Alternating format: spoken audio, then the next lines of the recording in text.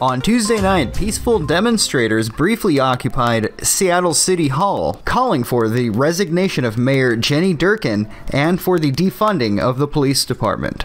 After the brief occupation of Seattle's City Hall, the protesters left chanting, "Defund the SPD."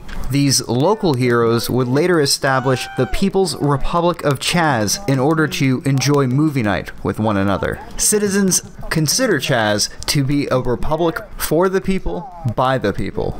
A local man was quoted as saying this: "Man, I just want for my people what FUBU did for black people. They get Al Sharpton and we get Donald Trump? Lame." Local reports suggest that citizens of Chaz have spent most of their time, quote, playing hacky sack and singing Kumbaya. Representatives from Chaz have reached out to the UN in order to get representation on a global scale. In other news, a statue racially targets a peaceful protester who is hoping to remove some old American Confederate propaganda. The footage cannot be shown on this channel due to the sensitive nature of the topic. As EMTs attempted to reach the man, protesters demanded that police in the area take a knee. Protesters in the clip can be heard demanding that the police take a knee. Now this is bravery that humanity has never seen before. And in other news, an Oklahoma police major says cops are shooting blacks, quote, less than they ought to be. All the research said, including Roland Fryer, an African-American Harvard professor, Heather McDonald, and the National Academy of Sciences, all of their research says we're shooting African-Americans about 24% less than we probably ought to be based on the crimes being committed. Clearly, there is a lot of work that needs to be done.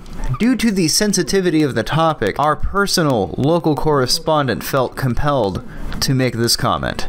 Yeah, man, I think we should all, be equal, man. I don't know why people like this still exist in, 2020.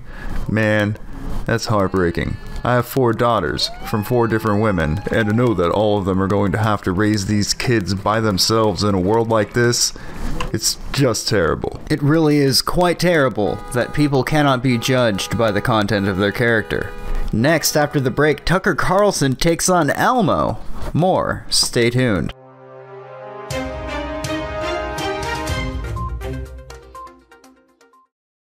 Thank you.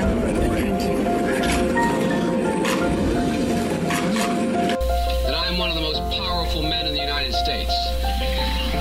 And you ladies, are you aware of that? Just how powerful I am?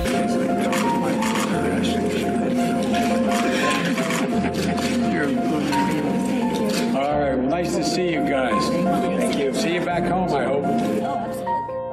I'm Joe Biden, and I approve this message. I think America must see that riots do not develop out of thin air. Certain conditions. They will not be judged by the color of their skin, but by the content of their character.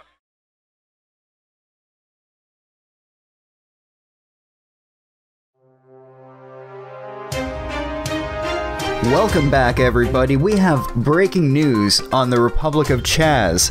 One of the leaders of the local collective has been ousted as a potential predator. One of their former lovers on social media has come forward with their story, and like many other people out there in America, we believe survivors. The trouble comes from both of them being women. If they're both women, who are we supposed to believe? It is clear to the world that this is yet another alt-right operation, probably being led by Richard Spencer or Milo Yiannopoulos. As the citizens gather to watch a movie by a projector screen, we are reminded that America still truly exists. And in other news, Tucker Carlson has set his sights on the new symbol of anti-American culture. Many of the protesters were upset that Tucker Carlson has yet to take a knee for George Floyd. Users on Twitter and other forms of social media are now calling for Tucker Carlson and Fox News to be held for trial for war crimes.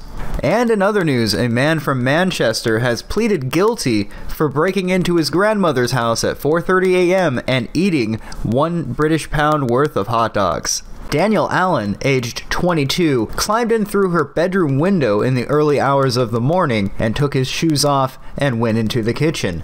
His grandmother and next-door neighbor were woken up by the cats that were alerted when Allen entered the home. After what was described as an unpleasant confrontation, Allen left the house and the police were called. Allen pleaded guilty for stealing 1 British pound worth of hot dogs, and he will be sentenced later this year. And we have additional updates on the Republic of Chaz after these messages.